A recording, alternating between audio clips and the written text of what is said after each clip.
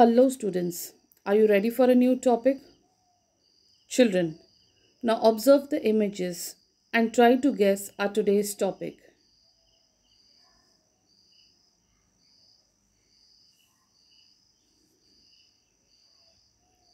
I hope while observing the images, you may have got the hint of our today's topic. Yes, children, it's interview. Children, interviews have become a very important part of our modern lifestyle. They are referred to a one on one conversation between two or more people. A toddler has to undergo an interview to get admission in kindergarten. Later in life, a person appears for several other interviews, mainly for a course or job. Once in a while, we even see celebrities interviewed on television channels and other social media. Before we proceed ahead, let us study what is an interview. Children, basically, an interview is a conversation between two people, the interviewer and the interviewee, where questions are asked by the interviewer to obtain information from the interviewee.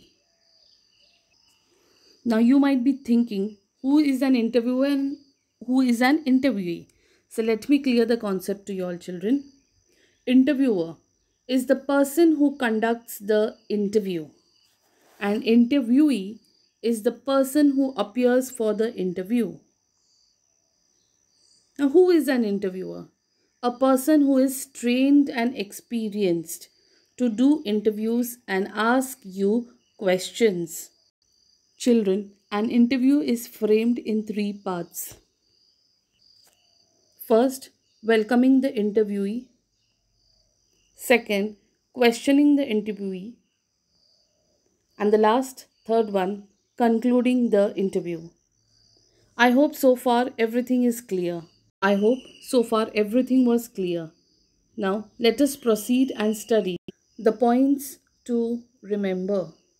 Children, while conducting an interview, it is important to keep the following points in mind. First, write down the purpose of the interview, that is, why the interview is being conducted.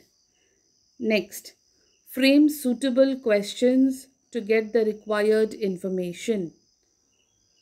Third, arrange the questions in proper sequence or order, you can say. There should be a flow or continuity in the pattern.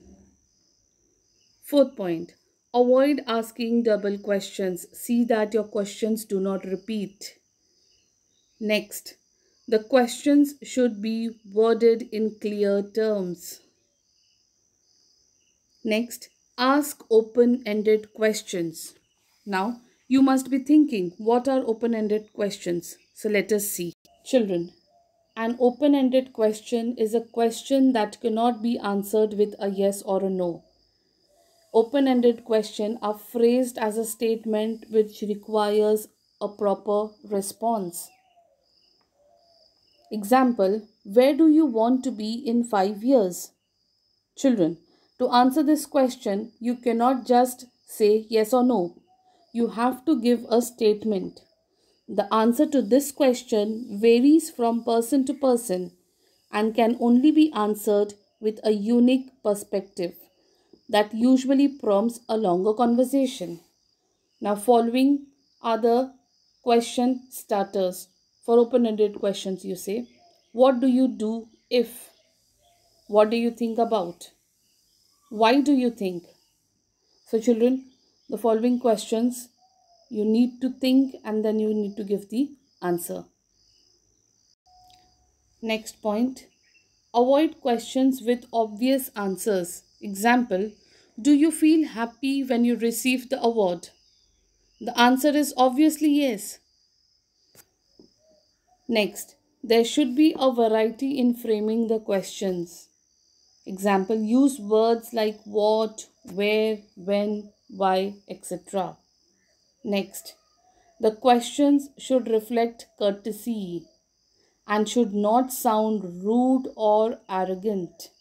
Children, what do you mean by courtesy? To show politeness towards others. Meaning of rude, being harsh, unmannerly, impolite. Meaning of arrogant, a person or someone who is full of self importance, acting like he is the best. And the last point, always begin the interview with a greeting and conclude with a thank you. Children, please see that you revise what you studied today and practice it. Thank you.